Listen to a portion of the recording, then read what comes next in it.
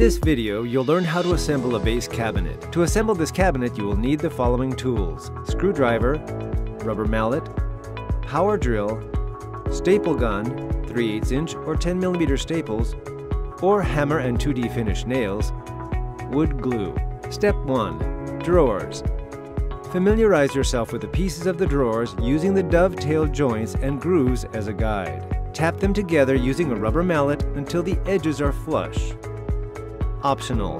Use glue between the joints and grooves or tap the dovetail together using staples, 2D finish nails, or a pneumatic pin nailer. Continue assembling the drawers as shown.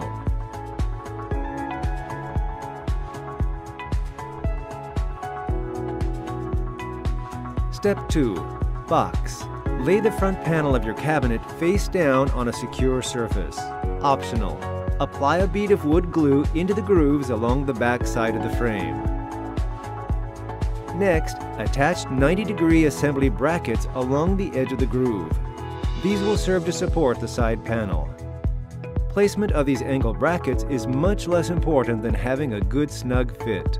Slide the side panel into place, make sure it is flush at the top and bottom, and then screw in place into the assembly bracket. Repeat the previous steps on the opposite side. Slide the bottom shelf into place along the groove. Make sure it is nice and flush. Now on the bottom of the cabinet, attach assembly brackets to hold everything in place while the glue dries. Just attach assembly brackets to the front and one side for the moment. We'll attach the third side after the back panel is in place. Slide the back panel into place and then secure it with staples along the seam. Now it's time to install those last assembly brackets on the bottom. Step 3.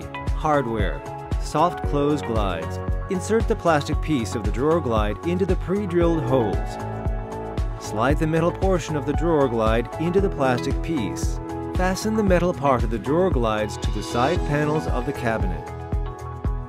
Step 4. Bumpers and toe kick. Attach the clear bumpers to the back of the drawers and the doors. Attach the toe kick with a pin nailer or with a hammer and 2D finish nails. Step 5. Drawer.